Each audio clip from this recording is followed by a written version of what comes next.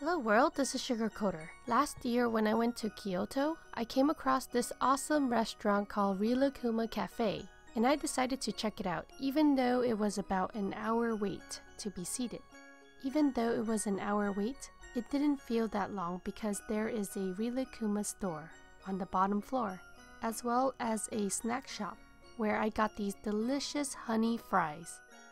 Before you go upstairs, there is a menu that you can check out and decide what you want to get beforehand. The architecture inside is amazing. I really like the Rilakkuma shoji screen. And the waiting area has 2 Rilakkuma sofas that you can sit and relax. I ended up getting matcha latte with Rilakkuma floating on top.